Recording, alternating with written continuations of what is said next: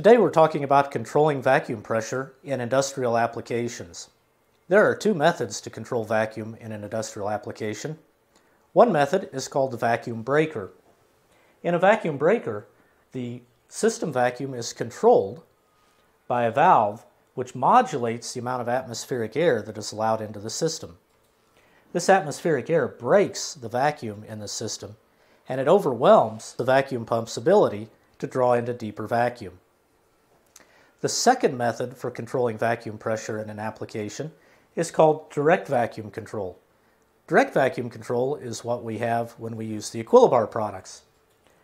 Vacuum pressure is regulated by the Equilibar valve, which modulates the amount of air that the vacuum pump is allowed to draw from the system.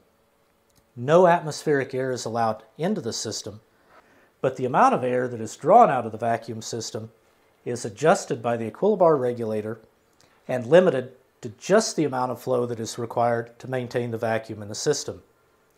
One advantage of direct vacuum control is that the system pressure is independent of the vacuum pump, and in fact, multiple systems may be supplied with vacuum from one pump, and each system may have its pressure adjusted individually and independently of the others.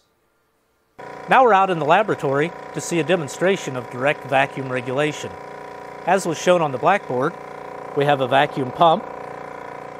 The vacuum pump is feeding an Equilibar vacuum pressure regulator, and the Equilibar is controlling system vacuum as shown on this gauge. System vacuum is represented by this variable orifice and flow meter.